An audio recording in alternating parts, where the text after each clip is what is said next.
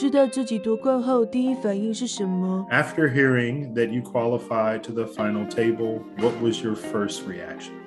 I think my first reaction was definitely shock because when they were announcing the qualifiers for finals, they didn't say our name first. They were like, and for the grand finals debate, we have Team Lime and then Team Passion Fruit. So I was very nervous, and I think primarily why it was more shock rather than just relief was because I genuinely didn't think that I got into finals, because after a lot of the preliminary rounds I felt very nervous and I was completely unsure of what the results were because of that.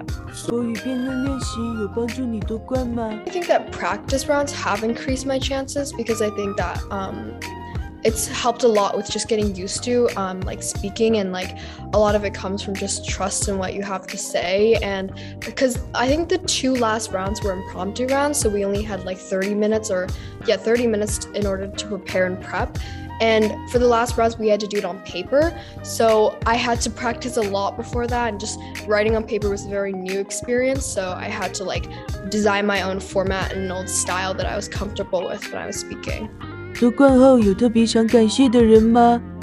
I'd first like to thank my mom because she's been very supportive ever since I started debate. And when I first started debate, I didn't think it was interesting because I thought it was really boring in the first class. But then as I developed along, I found out myself that debate is extremely fun and educational. And I think that a lot of it comes from A, support from my parents, and also B, just BL itself is a very friendly and comfortable environment where I can ask a lot of questions and also be supported by my teachers as well. Thank you so much. That's so awesome. I absolutely enjoy having Amy in class, and I always pick on Amy because Amy is very passionate, but with Amy, you know exactly who you're getting. So I appreciate that about Amy. I would like to ask Amy one more question. Amy, can I ask you one more question? Go ahead, Amy. So Amy, here's the last question I have for you. Your mom talked a little bit about how you've been very busy. You've been going to a lot of tournaments, you play basketball. So I guess kind of just talk about, has debate helped you be able to kind of manage your classes better? Or is debate something that kind of makes your classes a little challenging?